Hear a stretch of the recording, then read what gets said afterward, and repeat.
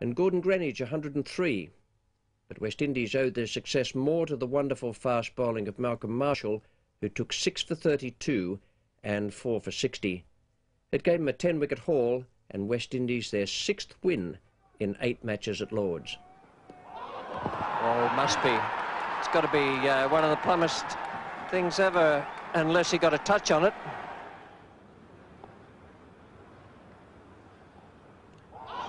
Well, that's done it. First one away and then the other. Graham Gooch nearly dropped his bat, but, well, what a strike from Malcolm Marshall and the West Indies.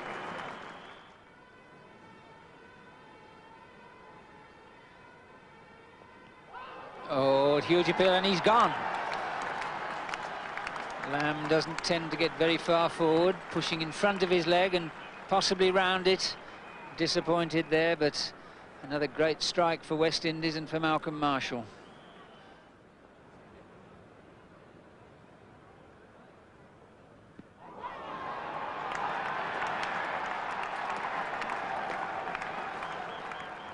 I think it probably was more on pace. It certainly didn't bounce high, but Paul Doughton was certainly a little late in coming down on that. And that's beautifully bowled. That is very, very clever bowling. Desmond Haynes is the man at mid-on. Marshall put the man over the offside and bowled a slower ball. Jarvis was drawn into the drive. That's very, very thoughtful stuff from the West Indian fast bowler.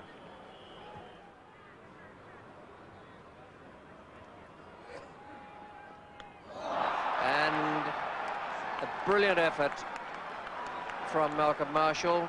Graham Dilley, as he stumps, spread all over the place. Yes, that's out. Great strike for Marshall. Gooch not all that far forward. And really a great assorted over, which has made the initial breakthrough. Oh, that's out. And everybody highly delighted. Marshall, well, gracious me. If only he'd keep running and go to the dressing room, I think.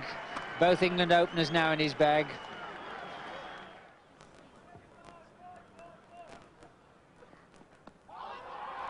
And OBW. Well, Downton was beaten for pace there. Richards has got it.